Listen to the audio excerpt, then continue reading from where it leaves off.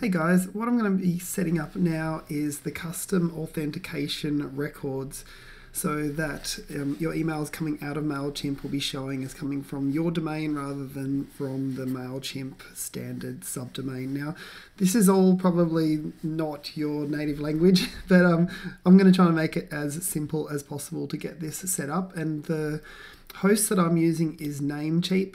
So within the Namecheap dashboard, if you go to domain list, you find your domain, you'll come to this page, which will actually highlight this tab, domain.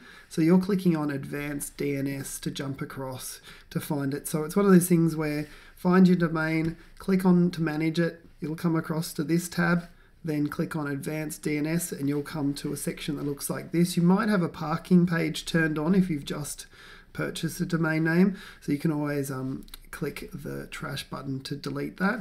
I've just got some standard ones set up here for what I'm using this domain for, but I'm going to show you how to take this article, which if you just look up Mailchimp custom authentication, you'll get taken through to this article. And so what this is saying here is to set up and verify your domain, what you're going to need to put in is create a CNAME record for this with this value. So what we're going to be doing is copying from here.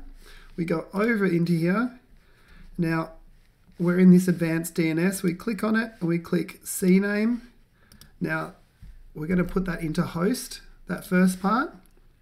And the second part is the value, which we as well copy across with the full stop.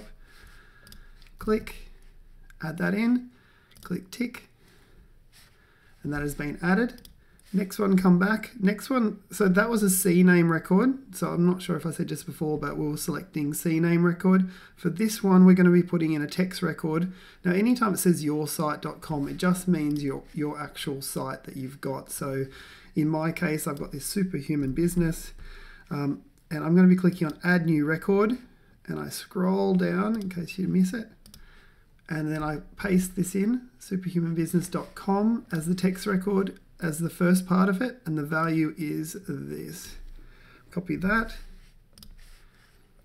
pop that in there, in that second part. So for each of these, the first one, it goes in that host, and the second one goes in the target. All the domain name providers have different names for those. So in this case, it's just adding this in as the first part and that in as the second, putting in your domain name as the start and then that part as the second. So I get that. Click the tick button and we're good to go.